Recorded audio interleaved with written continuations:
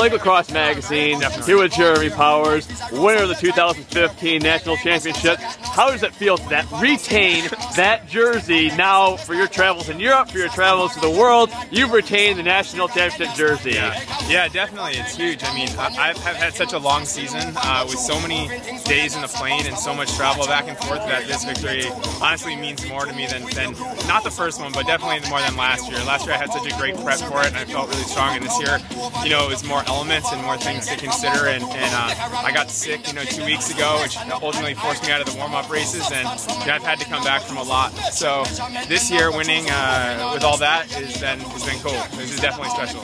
We just ended up talking with third place finisher Zach McDonald. He said big surprise on the day was you just doing phenomenally in the technical section. Social media, I don't think anyone predicted this.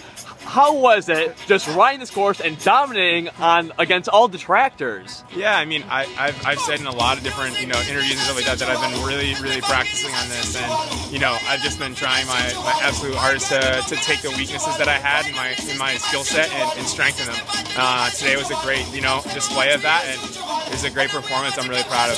Super muddy course. How often were you pitting during today? Once a lap.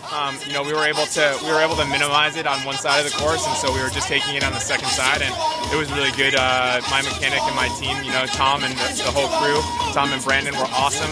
Fresh bike every single time, not one problem. SRAM CX1 worked flawlessly. Disc brakes were incredible today, especially on these steep descents, and I'm just really proud of my team. This is hard to turn over every single time, and I don't know.